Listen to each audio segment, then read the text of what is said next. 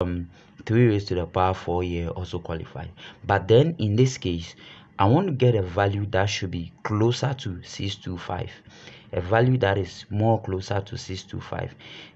243 here is not closer, but then 729, although it's more than that, it is more closer than the rest. So I'm going to pick 5 raised to the power 4, that is for the 625, and also for 729 is 5 raised to the 3 raised to the power, so that becomes 3 raised to the power 6 right now. So I'm picking 5 raised to the power 4, 3 raised to the power 6 in this case.